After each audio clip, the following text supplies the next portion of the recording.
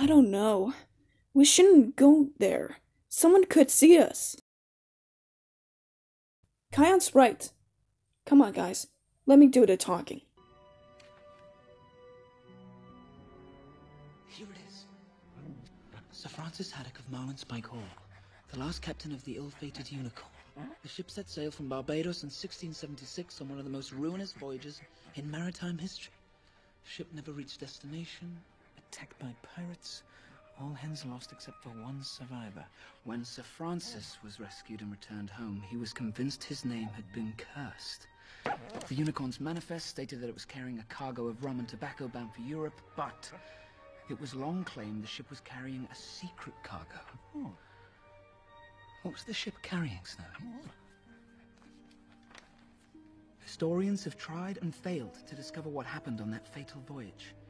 But Sir Francis's last words: only a true Haddock will discover the secret of the Unicorn.